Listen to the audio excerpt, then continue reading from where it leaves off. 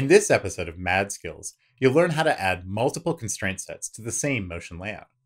Motion layout isn't limited to only two constraint sets per layout, such as the start and end.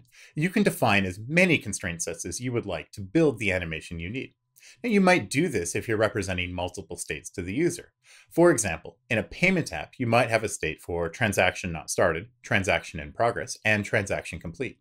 You could represent each of these visual states using a constraint set. Then, you can define a transition between any of the states. Motion layout will keep track of which state it's in and choose the correct transition to get to the destination when you ask it to animate.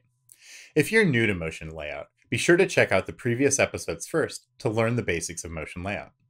Let's revisit the entrance animation from the first video again and break it into multiple constraint sets. You may want to do this when your designer has a complex, long-running animation like we do here.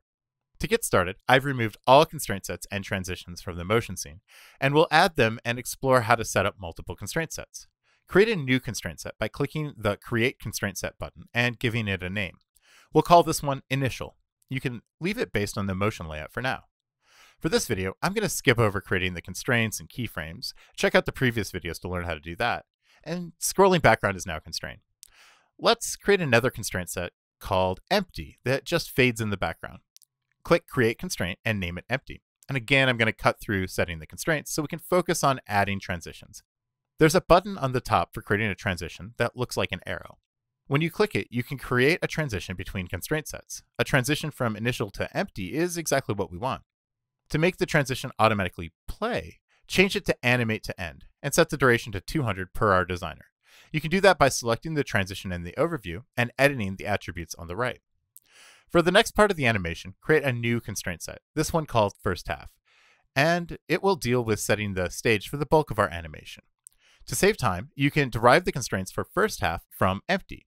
Do that by setting the Based On dropdown to Empty. When you do this, the default constraints will come from Empty instead of the layout itself. And you can see the constraints are derived in the overview with the arrow on the bottom. Now, we can add a transition from Empty to First Half. Click the Add Transition button to make sure it's set to Animate to End. When you chain animations that are set to animate to end like this, they'll automatically play one after another as if they were a single animation.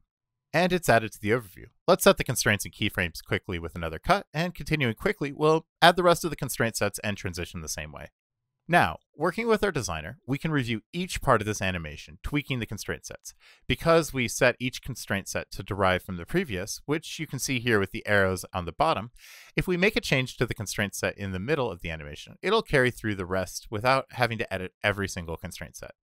You can see the derived constraints in action when we select Second Half. The text and subtext are constrained in middle animations, while the rest of the views are constrained in Second Half. It's worth noting that constraint sets are more expensive than keyframes. It's okay to make a new constraint set every few hundred milliseconds in a long-running animation like this, but you should avoid trying to make a new constraint set every few frames. Using multiple constraint sets, let us break apart this complex animation to work more easily with our designer. They're also useful when you have different states that can be reached by the user. By using multiple constraint sets in motion layout, you can build very complex interactions using only motion layout. In this video, you learned how to define multiple constraint sets in the same motion layout. In the next video, you'll learn how to build a collapsing header to show a real-world integration of motion layout. Be sure to like and subscribe to the channel for notifications as soon as new episodes are published. To learn more about motion layout, check out the code lab and motion layout integration samples that these videos are based on in the links below.